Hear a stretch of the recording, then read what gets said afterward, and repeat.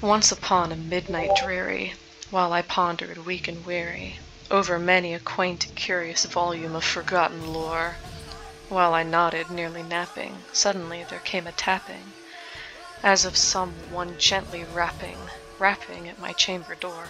"'Tis some visitor," I muttered, tapping at my chamber door. Only this, and nothing more. If you have never read this poem, I highly recommend doing so, and I will leave a link to it in the description. This is an excerpt from Edgar Allan's Poe, The Raven. Edgar Allan Poe was born in Boston 1809 and died and buried in Baltimore in 1849.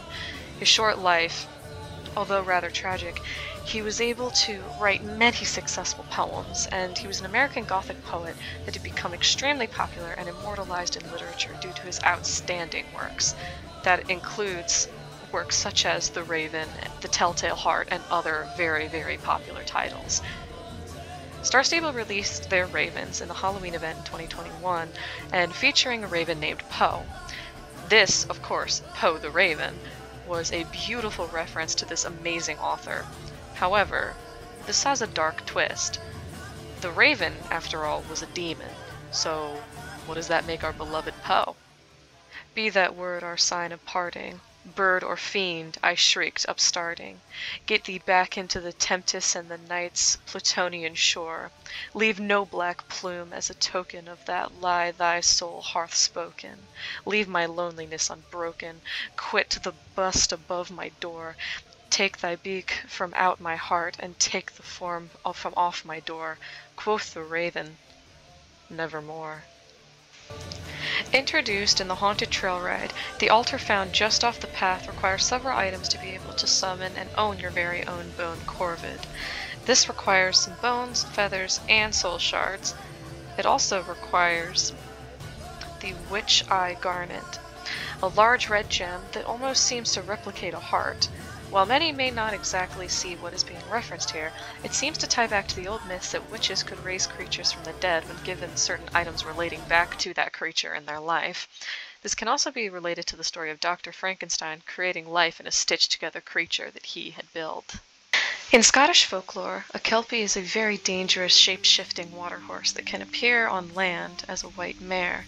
The Kelpie appears to their human victims and entices them to climb onto their back. Then, once the human is secured to their body, their fur becomes coated in a thick gooey substance that prevents the rider from getting off. Only then will the horse then carry these people down to a watery grave. In Halloween of 2021, Starstable released some Halloween Jorvik wild horses. One of them that they had released was a Kelpie, or at least in reference to a Kelpie design. All the more horrifying is that these creatures can lie down, almost as if begging you to go for your last ride. Umbra and Allan were added to Starstable in March of 2020. Umbra, says Starstable, is a volcanic horse that comes from the moon and now lives in the wild of Jorvik. Umbra is a reference to the appearance of the demonic horse entity found in Project Red's 2015 game release, The Witcher 3: The Wild Hunt, found in the Blood and Wine expansion. What I'm about to describe to you is mature content from a game that is rated for audiences of 18 and older. Viewer discretion is advised. This also contains a few spoilers, and I'll provide a timestamp on screen to be able to skip this content. For those of you who don't know what The Witcher is a book series written by a Polish author in 1986 about a race of mutated men who kill monsters for a living. This wonderful story was translated into English and then made into a hit game series as well as a TV show on Netflix in 2019. The Witcher 3 was the latest addition to the Witcher game series, created by CD Projekt Red and released in 2015. This game won the Game of the Year awards for wonderful graphics and outstanding gameplay. In 2016, a DLC was added to the game called Blood and Wine. Within this DLC, you can find a peculiar side quest given to you from a woman who has been suffering for years because she is haunted by an invisible demon. Now, the demon hasn't been allowing her a wink of sleep. This demon drinks her blood and feeds off of her existence. This demon is then revealed to himself to have been an Umbra. Already, we have our first reference. Taking the form of a ghostly stallion, this spirit could not move peacefully into the afterlife because he had flogged his horse to death after losing a jousting tournament. While it is clear that they do not share the same story, the artistic visuals are way too similar between the two Umbras to be simply a coincidence. Not to mention, do they only maintain the same name, their color scheme is almost completely identical and their markings are extremely similar. Starstable might not have directly copied off of The Witcher, but it is clear they definitely used some of their ideas, or at least took some creative liberties and inspirations from this game. Before anyone makes a comment saying that maybe it was The Witcher that copied off of Starstable, the Blood and Wine DLC was released in 2016, whereas Starstable had released their version of the Umbra in 2020, 4 years after this DLC had been released. Do you see the similarities? What are your thoughts? While it may not be a big reference, you can find Dolly the Sheep in Starstable. For those of you who don't know, Dolly the Sheep was a result of cloning. In 2003, they were able to very successfully clone the first animals, and one of which was a sheep.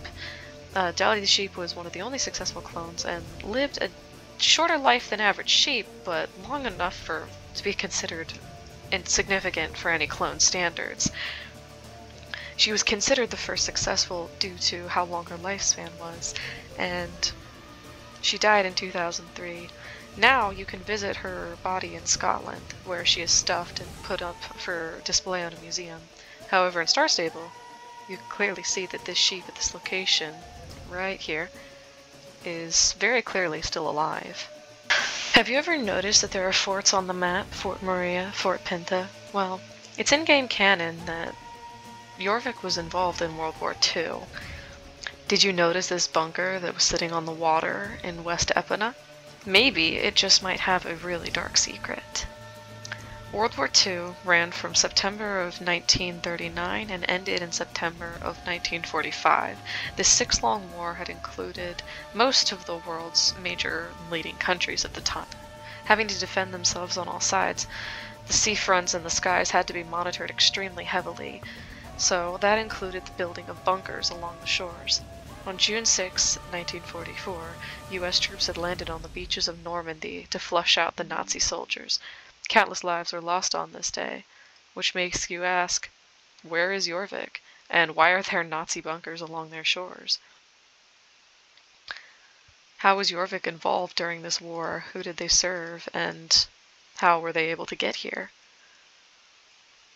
This also means that there were Nazis on our beloved map at one point in time. If that's not a creepy thought, I don't know what is.